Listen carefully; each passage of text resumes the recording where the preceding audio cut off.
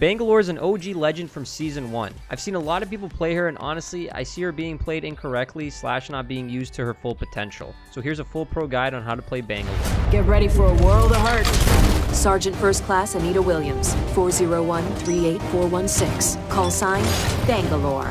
This former military... Yo, what's good, YouTube? It's your boy Yoipi, and I'm bringing you another pro guide. We're going to be going over Bangalore. As I said in the intro, I've seen a lot of people using her incorrectly and not maximizing her to her full potential. So without further ado, let's get right into the video. As always, make sure you hit that subscribe button with notifications on. Hit that like button if the guide helps you out. And make sure you follow the Twitch stream. I've been streaming some Apex Ranked every night. I'm in Diamond right now. I'm going for Pred. We got Masters last split. So let's get to it. First up, let's break down her kit. Bangalore is an offensive legend, great with any playstyle. Her smoke launcher is great at breaking line of sight, deploying a smoke screen that can be used to retreat or double down on an attack.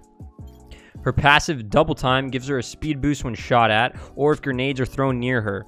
Her ultimate Rolling Thunder provides her and the team with a mortar strike that sticks into the ground and covers an area with denial / zoning capabilities.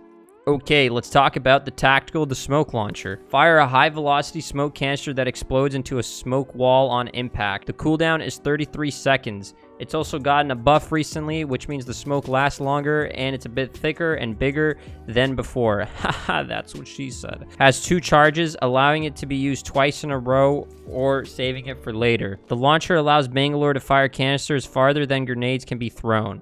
You can also use the smoke grenade on Octane's bounce pads. Upon landing, the canister splits into 3, which lands in a line perpendicular to where it was launched from. It takes 23 seconds to evaporate. The canister's explosion deals 10 damage to enemies if hit near it. Melee or switch guns to cancel the launch. Let's talk about some interactions with the smoke. The launcher can be used at the same time as other actions: firing, reloading, healing, etc. Threat highlighters such as the 1x Digi threat or the 4 to 10x Digi sniper threat or Bloodhound's Beast of the Hunt can see through the smoke. Watson's interception pylon can shoot down the smoke canisters. Watson's security fences can't be seen through the smoke. You can also see them through the smoke when Sears alt / tactical highlights them. Some tips with the smoke launcher. The smoke launcher can be used both offensively and defensively to ambush an unsuspecting squad by removing their ability to see you and respawn, or as a weapon of escape to obscure yourself and your team from enemies. Bangalore can also use the smoke canister while she is currently using a consumable item such as a medkit or shield battery, as both only require one hand. Use this to your advantage to cover yourself while you heal. The smoke can be seen by other teams from some distance and attract them. The smoke should be on the enemy, not your team. The smoke can also be between you and the enemy, effectively acts as a visual barrier between you and the enemy. I can't stress enough how many times I'm in a freaking house, especially in Fragment, and my own teammate is smoking the building we're in, because that goes through the floors, it blocks the whole floor, and I can't see them I can't see the people that I'm shooting at outside the window, inside the room, all over. Like, you're just smoking me, man. Smoke the enemy, for crying out loud. If the smoke is on your team, the enemy sees everywhere you cannot, but they know generally where you are. Smoke on the enemy obscures their vision, forcing them to move out and possibly disperse to engage, while your team retains a wider range of movement and vision, giving your team an advantage. Thus, using smoke to cover your team's revive can be considered a gamble, as your vision is just as obscured. The thing with reviving your teammate is you usually don't want to do it right where your teammate is. You want to do it on the LOS where a team can come from. So if you're on a rock, for example, and you know that a team might come to the right side of the rock, I would smoke a bit more to the right side of where you're rezzing, not right on them, so that way you've got more chance to escape. Throw a frag grenade or some explosive device into a smoke screen. This will either deal damage to enemies inside it, force them to come to you, or force them to retreat. You can also have caustic Nox gas grenade in the smoke to obscure the enemy's vision and deal damage. Crouching and hip firing while the smoke launcher is primed will increase your accuracy. Next up, let's talk about her passive, the double time. Taking fire while sprinting makes you move faster for a brief time. Double time activates upon being hit or when bullets / grenades barely miss you, giving you a 30% increase in run speed for 2 seconds. The passive can activate if enemies shoot at you while inside Gibraltar's dome of protection. Bangalore's passive is a reactive one that responds to enemies engaging you.